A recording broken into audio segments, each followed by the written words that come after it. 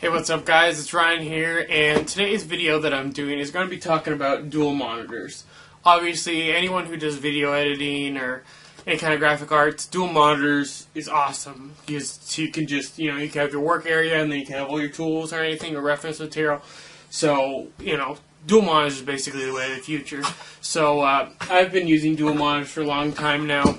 And one thing I've always wondered about dual monitors is how do the people get the one image to span across them and not get distorted. Now, if you use the traditional Windows properties, if you click right here and you go to personalize, fortunately I'm on Vista or the Windows 7 or whatever, if you just go to the desktop background and you do their settings, it always gets distorted.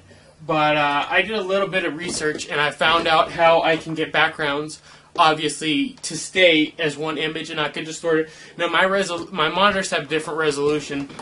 This one right here is at 1680 and this one over here is at 1280, so obviously the image would get distorted. Now some people I've done before is I've taken a screenshot of the whole desktop and just edited my picture in there. But I found a program that's free that you can adjust it for both monitors together, and you can even run two different monitors together. So I'm going to go ahead and show you where the link is, some of the pictures, and how some of them look. Alright, now you can see I'll zoom in here so you can see. Now it's not any crappy quality or anything like that. It's a decent picture. It's a really good picture. I actually downloaded this one at a really high resolution so it would work. And I actually themed my desktop so it would have turquoise bars so it would kind of match along with Pandora. So I'm going to show you what a couple of the backgrounds here.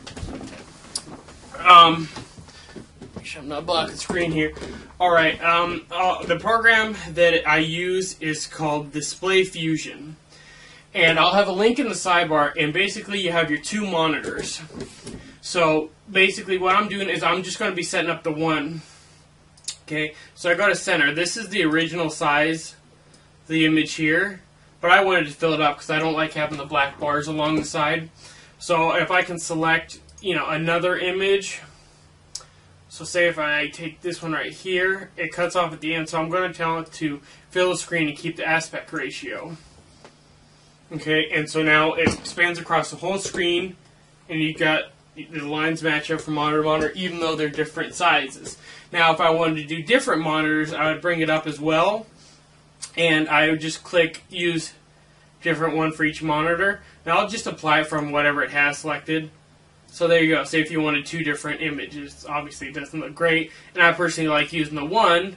So it's definitely cool being able to adjust both your monitors at the same time. So I'll put a link in the side that will have the information about the program, where you can get the program, as well as some cool backgrounds I found. There's a bunch of different websites. I mean, you can also go to Google, what I did my first one, and type in dual screensavers. But it's really cool because you can calibrate each ones to what you want and make sure the leveling and everything like that.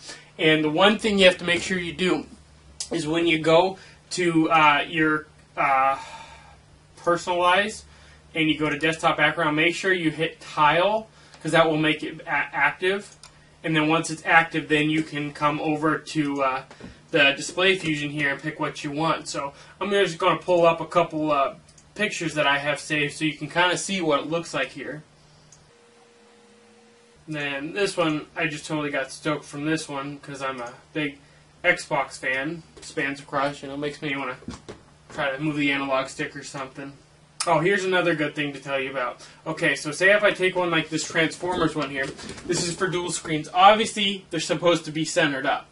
Now, if you upgrade to the Pro version, it gives you adjustment where you can move the images over, adjusting it, and then have it fill it from there. But for me, that's not really big of a deal, so I don't need to upgrade to the Pro. And plus, the basic one is free.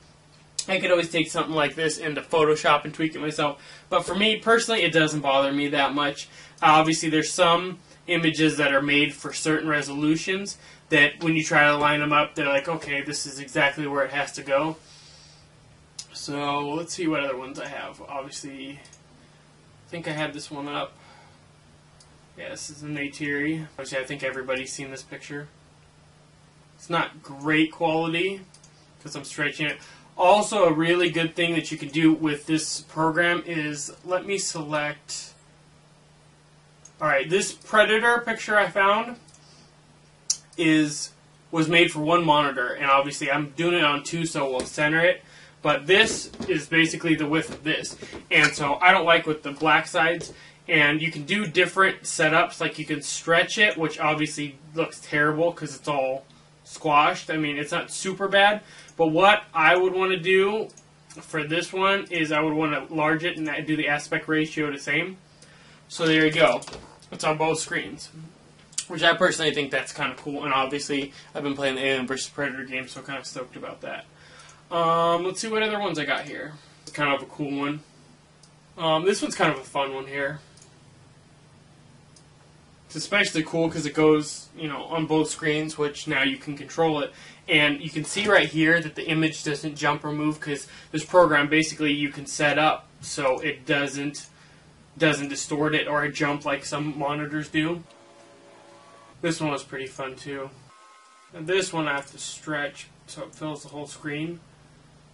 But Mario Brothers 2, Milla Jovovich is extremely hot, so I definitely got one that I can put no nudity, so YouTube can't stop it. But obviously it's kind of nice, the whole screen.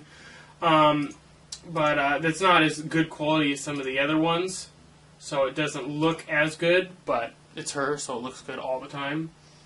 Then you have your Eon Flux, which is kind of cool on the dual monitors.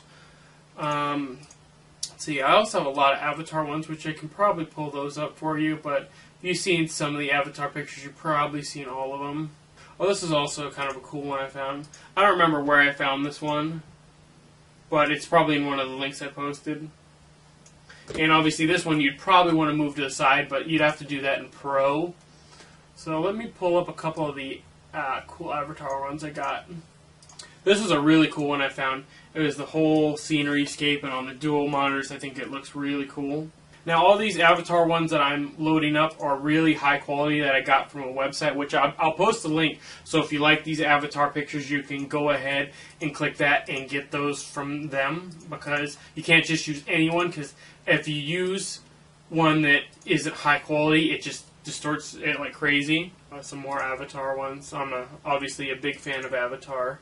I won't sit here and do, 20 minutes of Avatar ones because you guys really don't want to watch it, but I'll do a couple of them because the Avatar ones really do look really cool on it. The program's really, really easy to understand. If you've used it, or, the regular Windows one, you can use it and it won't be a problem. This is also one I really like too. This is a good one to show you what it can do here. See that one right there? I like the other one better because it didn't cut through his face as much. The original setup for this one is right there. So it cuts off the end, and I don't like that. And if you stretch it, it looks extremely goofy. This is kind of the crap that you used to get when you use the Windows one, which nobody likes that. No one wants, Neytiri's head squashed. So then you can go to your different setting. This is if you want it to apply on both of them and not crop. I mean, it's good proportions, but I don't like the end, so you can go like this, but it cuts a little bit off of her head and bottom, but it fills the screens, and the aspect ratio is correct.